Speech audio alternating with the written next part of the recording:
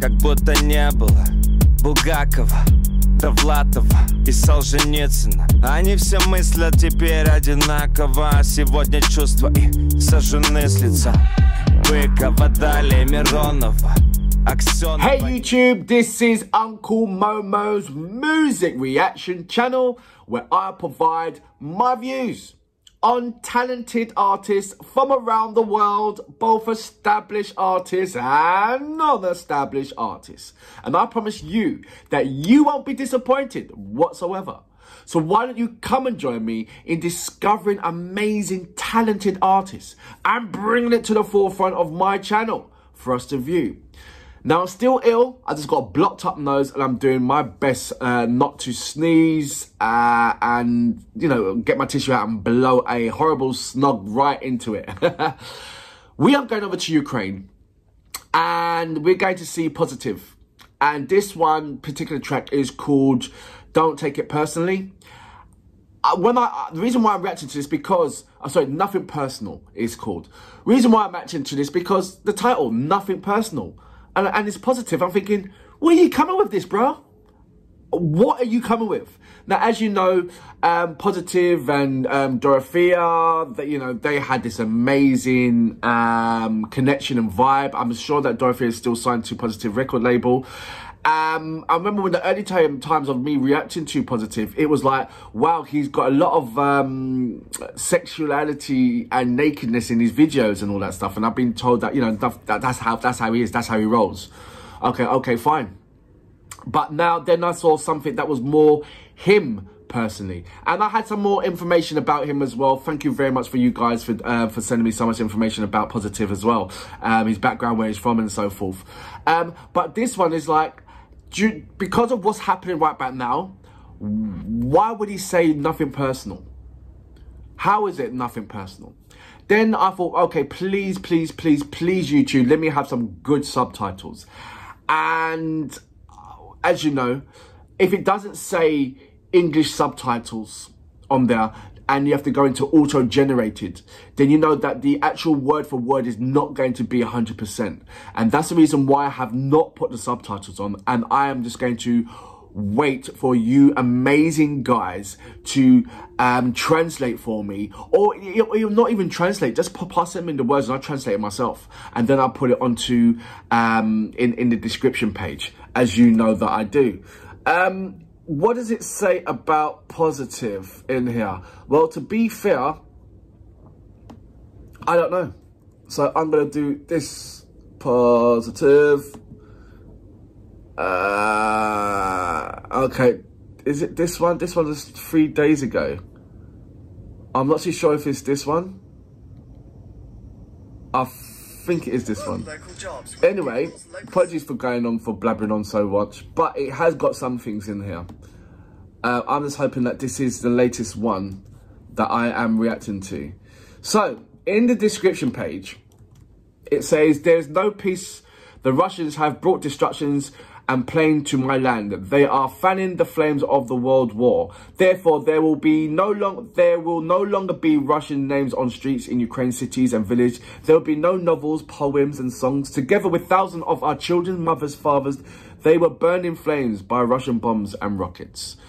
So, and I thought about this long and hard, that when it comes, and I said it, and I asked that question, that when it comes to rebuilding Ukraine, would it be acceptable for the rest of the world to help Ukraine in building their city? Or is it a case of the proud Ukrainians, you know, give them donation and they'll build their own city? But I think this is a mark of togetherness, unity. And what would be better than having, you know, the world rebuild Ukraine and have some kind of monumentum there. So I know the young Ukrainians will never forget, because it's happening in front of their doorstep. But this is a historic event, and I don't want it to die down the way how I feel that it is died down in the news of today. It was very, very hype on the, you know, around the February, March, and April. But now we're in August. Incidentally, it's my birthday today.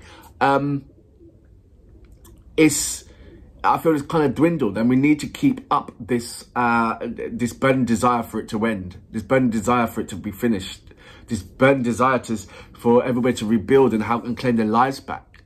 More importantly, this can't go on for long. Even though I know the Ukrainians can last for forever and forever, they've got the heart and soul for it, but they don't deserve this.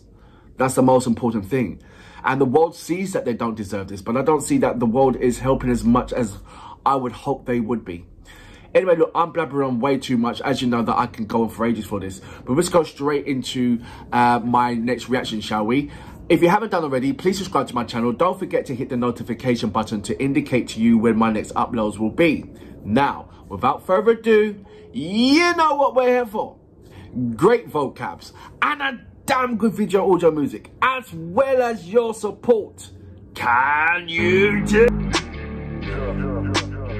This is very short, only about 2.5 minutes. You know the average rapper. Как будто не было Булгакова, Довлатова и Солженицына. Они все мыслят теперь одинаково. Сегодня чувства и сожжены с лицом. Быкова, далее Миронова, Аксенова нет и Высоцкого. Их весь народ стал вдруг Милоновыми. Им все равно, лишь узы Плотского, лишь скрепы Путина, лишь мысли Гиркина, как на Распутина, как под копирку на. А я иду проспектом Пушкина, под твой сирены, по Бердичеву, и посылаю ваши Пушкины. Скорее бы сдохли, но ничего личного, ничего личного, ничего личного. Гудят сирены, его ракеты. Все как обычно, так все как обычно.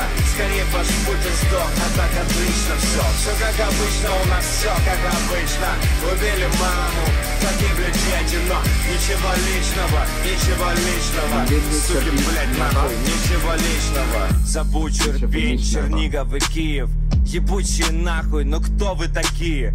Кто вы теперь для меня? Русня, тряпки, говно и хуйня. Русня, палки, фуфло, дыра, параша. Раша и всех раш, ваша Раша. И навсегда теперь она не наша Раша. Не наша, а Крым будет наш. Наш Белгород, Курск, Брянск, Краснодар. Мы забираем все в НРГДР. Пока не отстроите Харьков, времени Марик, мы будем вас, суки, ебать и кошмарить. Ебать и копать вашу Кузькину мать. Ебать и закапывать вашего папу, блять. Ничего личного, ничего личного. Гудят сирены, его ракеты. Все как обычно, так все как обычно. Скорее ваш Путин сдох, а так отлично все. Все как обычно, у нас все как обычно. Убили маму, погибли дети, но ничего личного, ничего личного. Настанет время, за все ответите. You see who that was?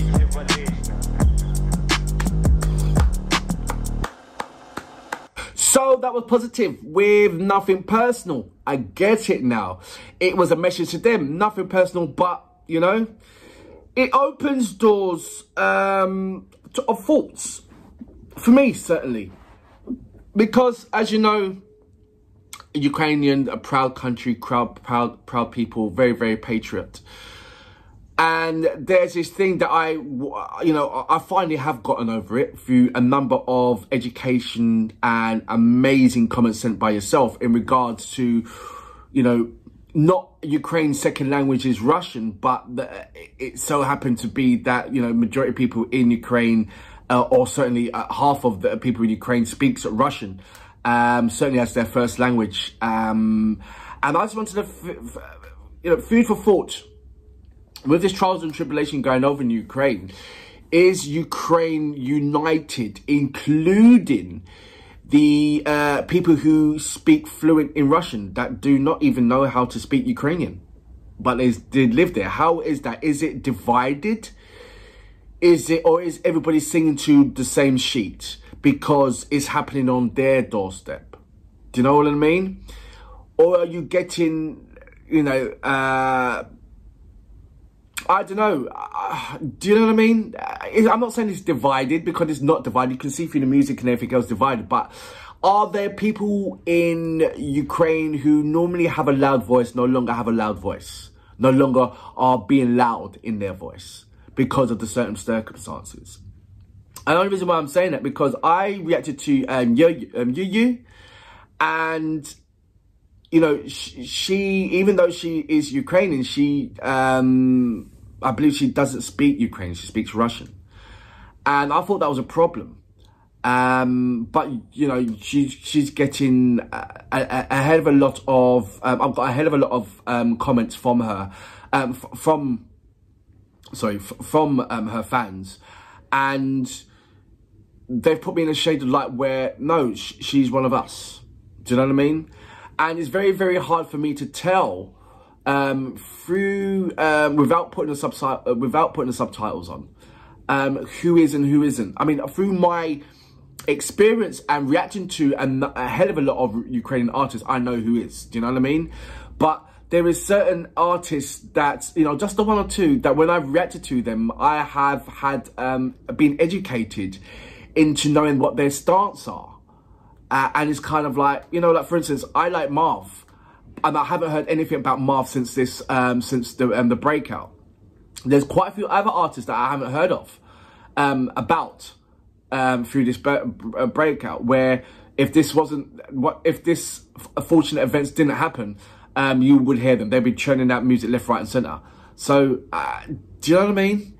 So I just want to know how many of artists that are sitting on the fence that do not want to come forward. I'm seeing a hell of a lot of artists coming forward, but I'm sure there is a number of artists that have yet to come forward, that are sitting on the fence, that are in the middle. And I just want to know about them artists. I want to identify these artists. I want to find who these artists are. I want to send these artists messages and go into their psyche and find out what the heck is going on with you. You know, you're not blind. You can see what you can see. So what is it? You know, where is your patriotism? Where is your heart? Where's your empathy? There's a lot of people that are taking risk in making songs, knowing that, you know, it could be their last, so to speak. But the perseverance, the anger that's boiling up in their stomach warrants them to do such a songs.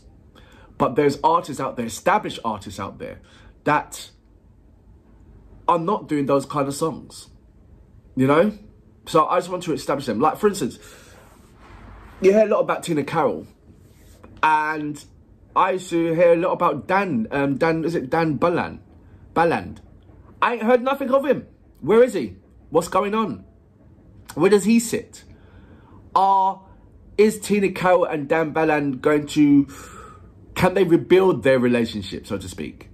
Because I just feel that even though I've reacted to quite a few Dan Balland's songs, and he comes across as a humanitarian, he's been over to Africa. He's helped, you know, he's helped a number of projects and funding. But this one, where it's time to stand out, I'm not hearing nothing about him. Not even a pipsqueak, not even a single, not even anything. I wonder if Tina Carroll has heard anything from her friend Dan Balland. But do you know what I mean? There's artists like that that was so right in the forefront of the pop culture or the music culture that's coming from Ukraine. And now, I haven't heard of them. They're nowhere to be seen. So I want to call these guys out. I want to call these people out. So give me a list and I'll find them. I will find them. Anyway, look, love this track. I wasn't too sure about these subtitles. It didn't kind of make sense to me, so I left it out. So I'm trusting you guys to send me the lyrical contents and send it over to myself, and I'll put it on my description page. But for now, I salute you. Boom! Кузькину мать, ебать и закапывать вашего папу, блять. Ничего личного, ничего личного. Гудят сирены, его ракеты. Все как обычно, так все как обычно. Скорее ваш Путин сдох, а так обычно все как обычно, у нас все как обычно. Убили маму, погибли дети, но ничего личного, ничего личного. Настанет время, за все ответите.